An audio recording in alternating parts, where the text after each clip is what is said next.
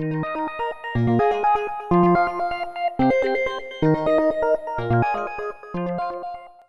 this video, I'm going to show you how you can properly connect two power transformers either in series or in parallel for a desired output. For this demonstration, I will be using 120 volts. As you can see right here, I have a little lamp cord, two wires going through a 1 amp fuse.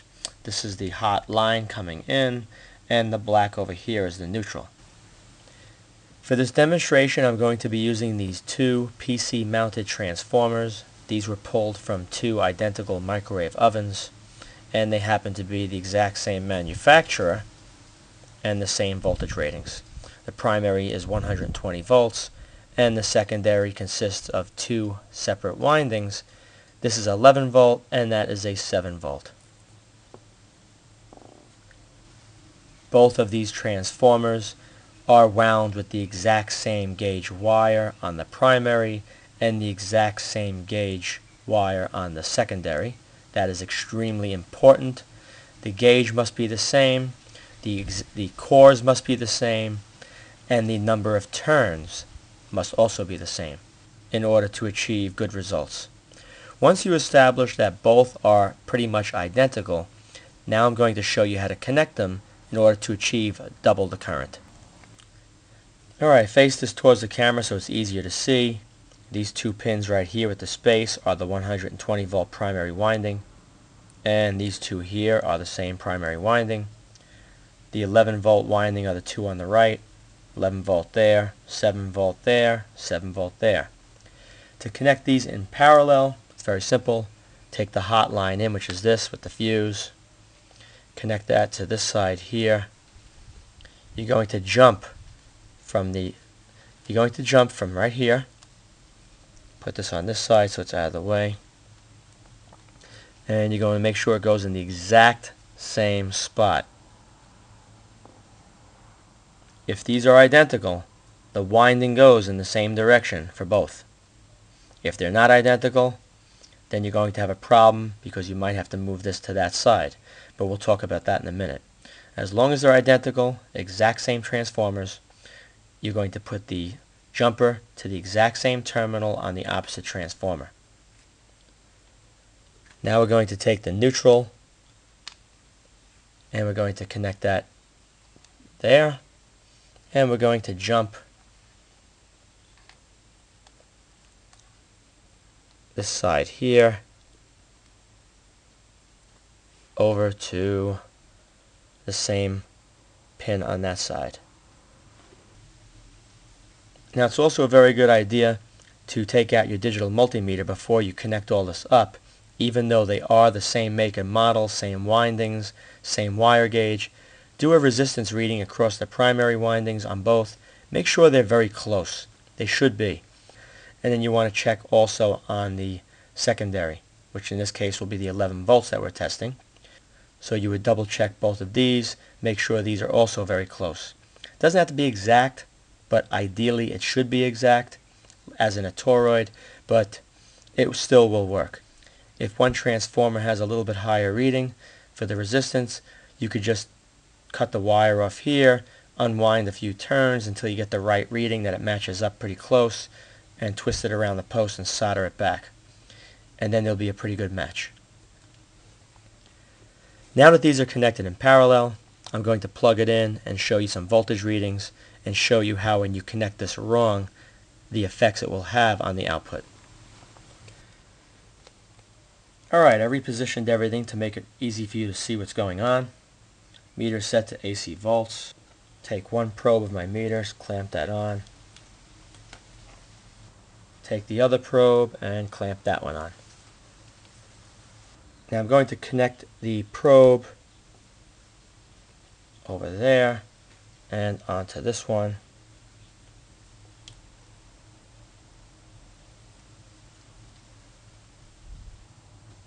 Let me lower this down a little bit to a different range of a 20. Alright, so this one's around 14.77 open circuit output. Let's take a look at the other one. It should be fairly close.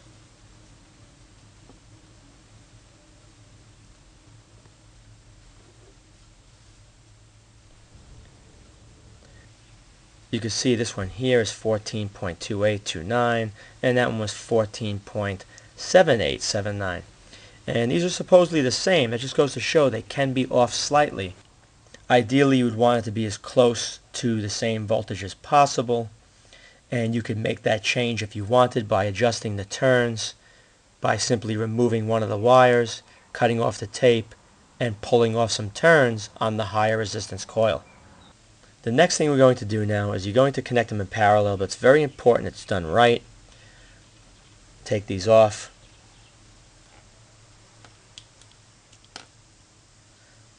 You want to connect one only on that side, and you can gamble on either one, but I'm just going to go on this one.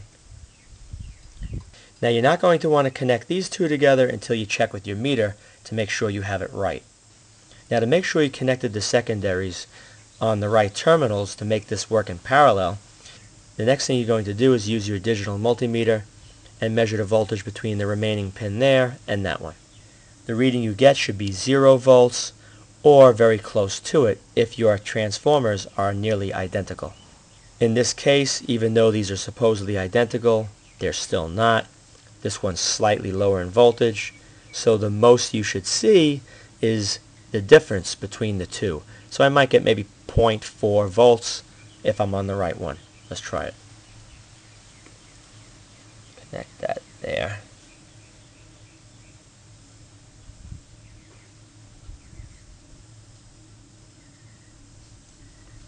Alright, as you can see, we're right around 0.5, and that's pretty close to what the difference is between these two transformers, so we're good.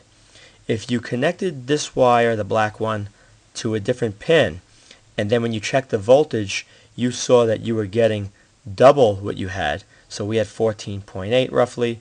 If you saw a reading come up of 29 volts between these two connections, you do not want to parallel that pin with that pin. You will end up with a 29 volt short circuit. So you don't want to do that. So we're good right now. We're at 0.5 or less. So let's take that off.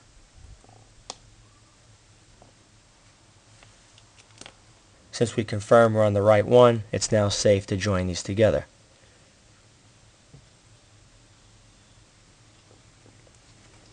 You now have double the current output at the same voltage by using the two transformers. Now I've left this connected for over an hour and I didn't notice any heating issues, so it does work fine. I'm going to take a bulb, move this meter out of the way, and let's take the opposite side here.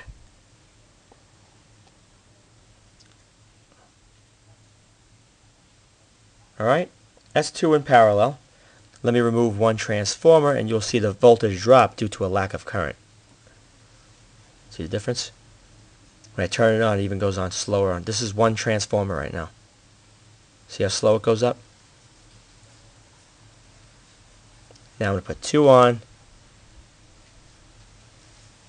Much brighter and goes on faster. And let's remove one again. There you go, it dropped. So you see how simple it is to join two transformers together to give you twice the output. Just as long as you remember, the most important thing is they must be nearly identical before you do that.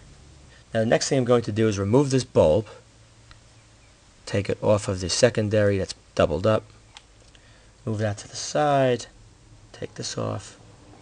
Let me put the meter back in position so you can see it again. There we go. I'm going to remove the other jumper that connected the left pins together. Place them back on here. And that one on that one. Now I'm going to show you that if you reverse the two leads, the line in and the neutral, how it changes how the current flows through the winding, and it also affects how this goes. So let me put one probe on that and put the other one over here. Alright, so we're back down to the 0.4. Now that the meter's connected, you can see the half a volt or less. Let me switch them carefully. Push that there.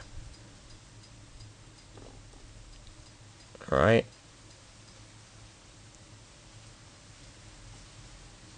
And I'm showing an overload condition. And look what happened. We didn't touch anything on the secondary side, but just by switching where the line in goes into the primary winding, it now altered how the two are connected together. This parallel connection is now a series connection. Using the secondary terminal on the left, which is the green one, and the white, using those two together would now give you double the output of those two transformers in voltage. So now you have 28.6 volts. Switch this back.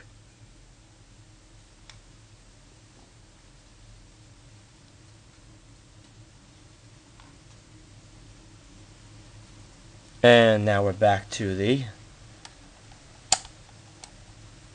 0.48, 0.5, the way we originally had it. So it's very important that the line in, the 120 volts, or 220, whatever you're using, goes into the right spot on the windings. And it's easy to verify using your meter. Let me take this off. And what I'm going to do now is leaving the line in on the left, line in on the left, neutral on the right, neutral on the right. We're going to take the right pin, connect it to the left. Now when you measure between the right pin and the left, you should get a series connection, which would yield around 28, 29 volts. Raise that back up. And there you go. Now if you're going to use two transformers in series, make sure they are also very close in size. You do not want a larger transformer which has a higher current output being connected to a smaller transformer of the same voltage with a lower current output. That's not going to work well, and you're going to have a lot of problems. Make sure your transformers are as close to identical as possible. I hope you enjoyed this video. Please rate it a thumbs up, subscribe, and post links to this video on other websites and blogs. Also be sure to check out my video playlists as well. Thank you very much.